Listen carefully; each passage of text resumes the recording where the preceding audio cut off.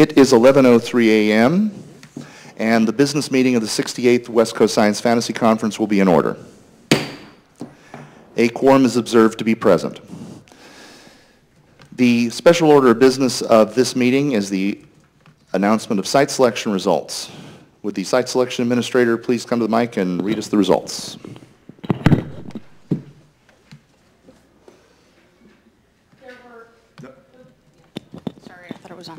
There were a total of 72 ballots cast. 4 were for write-ins that did not have any paperwork filed. 6 were no preference, 2 none of the above, and 60 people voted for Tempe, which I think is pretty much a landslide.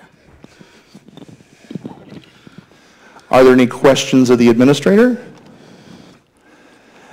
If hearing none, without objection, the administrator is thanked for her efforts and that of her team and is instructed to destroy the ballots. Hearing none, hang on just a second here.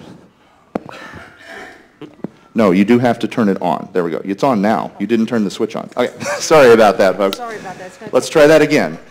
There being no objection, the administrator is thanked for her efforts and is instructed to destroy the ballots. The results of the election are final. Congratulations, Tempe. Thank you. Is there a representative of the now seated Westercon 70 here to give a presentation? Yes, if you would please come up front and address and use the microphone.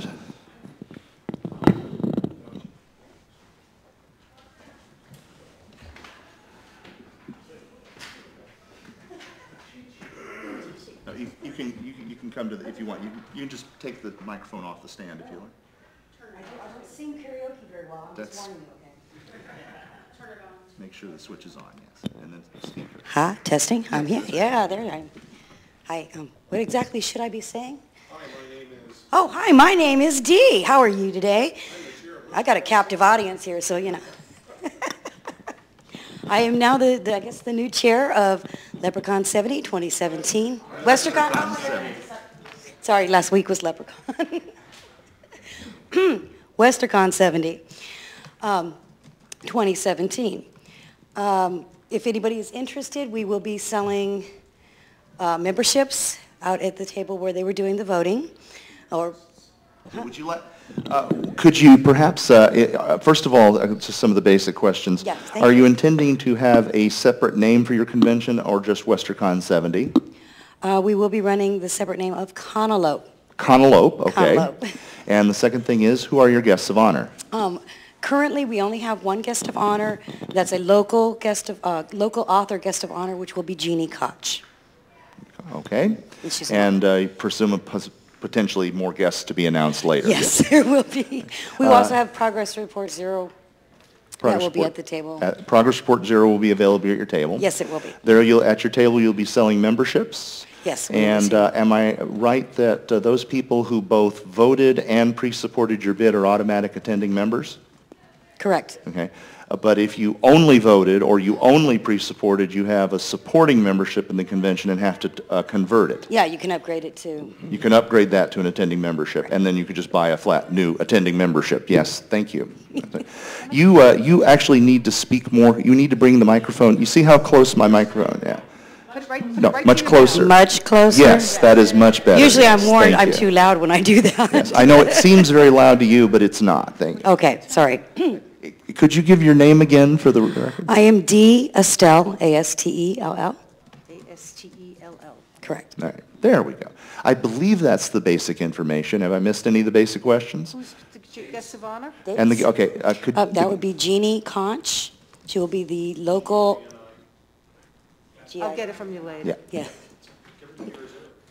Yes. And she'll be the local author guest of honor. Local author guest of honor, yes. Correct.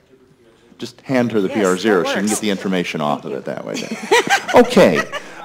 With that basic information out of the way, unless you have, do you have any specific announcements you'd like to make associated with it? The dates again are? The Saturday the 1st to Tuesday the 4th. Saturday the 1st through Tuesday, July 4th, 2017. Correct. All right. Are there any questions? Party tonight at 8, folks. Congratulations. In that case then, congratulations and good luck with your Westercon. Thank you.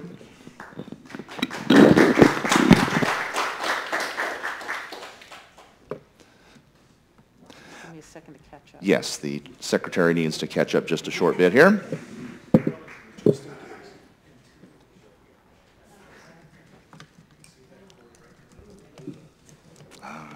Thank you. Okay, I can get the rest of this It's on the later. paper. It's on Okay, the paper. yeah. That concludes site selection business. There are no items of business passed on to this Westercon from last year for ratification. Are there any items of new business? Mr. Yallow, if you'd come, all speakers need to come to the microphone to be heard.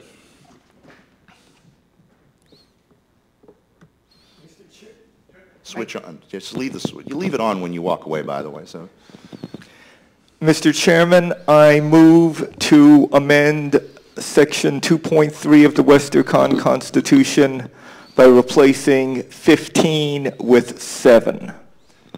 this is a motion to reduce the quorum, the minimum number of members needed to be present to do business, from 15 to 7 members. Is there a second to the motion? There is a second. Let me see here. It has been several years since we actually amended the bylaws. I just wanted to make sure on something here. Yes. Okay, thank you. Is there any debate on this motion? Mr. Yallow, as the maker of the motion, you have preference to speak in favor of it.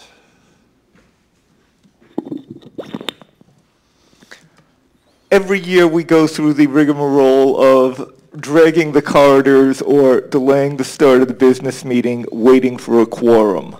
I believe that a quorum of 7 is sufficient to ensure that we don't have... Face the audience, please. I believe that a quorum of 7 is sufficient to ensure that nothing happens with nobody cares. You know, we don't want the Constitution to be amended by a 1-0 vote or something like that. But on the other hand, I hate the delay that we have every year and hoping that the winning committee will have enough people there to hand out PR0 and make a quorum for us. Therefore, 7 should be more than enough. Thank you. Is there members who wish to speak in debate, unless they have a physical disability that prevents a need to rise? Anyone wish to speak against? Mr. Kowalczyk, if you please come to the microphone, speak directly into the microphone and face the audience. Rick Kowalczyk. I actually think 7 is too low. I'd be in favor of something like 10. So I think if you can't get 10, there's something seriously wrong. And if you have to wait 5 minutes, well, there's a lot of smoffing that goes on anyway. I don't think that's particularly bad. And it's now... Mr. Kowalczyk, are you moving to create a blank in the motion to amend and so that we can discuss various different numbers besides 7? Sure. Is there a second to the motion to create a blank? Okay. This motion is undebatable. Although, is there any objection to creating a blank that would allow us to debate to have different numbers? Hearing none, there's a blank is created. Mr. Kowalczyk has suggested 10. The original number was 7. Are there any other suggested numbers for filling the blank? 9. Okay. Hang on a moment here. Before I go on with this process, not everybody is fully familiar with the method of filling blanks unless you regularly attend the Bay Area Science Fiction Association meetings.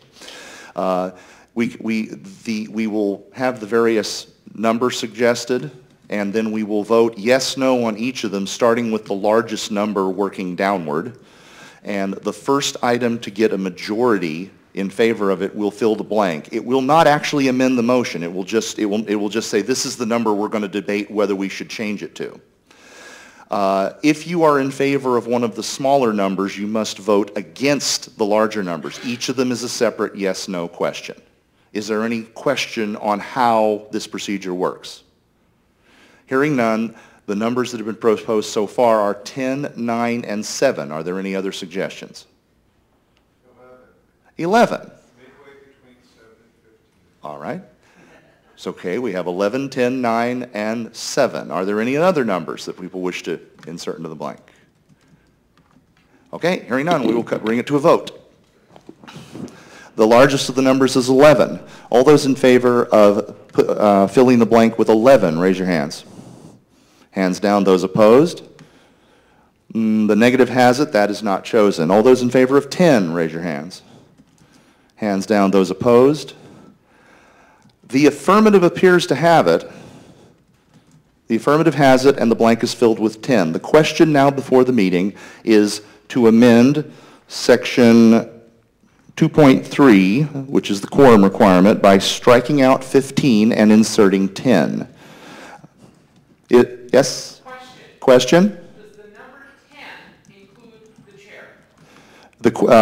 An inquiry on does the number 10 include the chair? Assuming the chairman of the meeting is a member of the Westercon, it does. It includes every natural person attending the meeting who is a member of the convention, who has been given voting rights by the convention. Sorry, Kuma Bear. Is there any further debate on the question of striking out 15 and inserting 10, either for or against it? Hearing none, we'll vote on it. This will not fill it immediately. Adopting this will require the motion to be sent to next year's Westercon for ratification. Next year's Westercon cannot modify that number. If they do so, they'll simply restart the clock on the ratification process. All those in favor of amending the Westercon bylaw section 2.3 regarding the quorum, reducing it from 15 to 10 by striking out 15 and inserting 10, raise your hands. Hands down. Those opposed? Hands down. The affirmative has it. The amendment is passed and is passed on to Westercon 69 for ratification.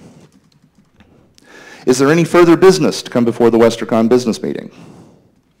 Is there any objection to adjourning at this time? Hearing none, at 11:15, are there any specifically business meeting related announcements? We can do other general announcements after adjournment.